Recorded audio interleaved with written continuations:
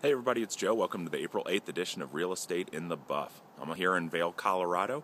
We've got meetings in Denver this week for our Remax Catalyst Broker event. It's 75 of the top brokers in Canada and US. We get together, exchange ideas. Wrote a little piece about it in my intro paragraph.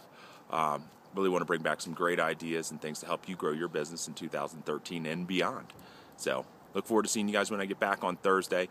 My hair will probably be on fire. I'll be so excited. So back to the business of the day. We've got some great things coming up this week. First, we have our sales meeting in Olney tomorrow, 9 to 9:30. We're going to have breakfast, and then 9:30 the meeting starts. RPR will be there. RPR is for those of you who've seen some of my classes, I'm really high on this program. I really like it a lot. It's a NAR. It's a free program. It gives you really good property valuation reports.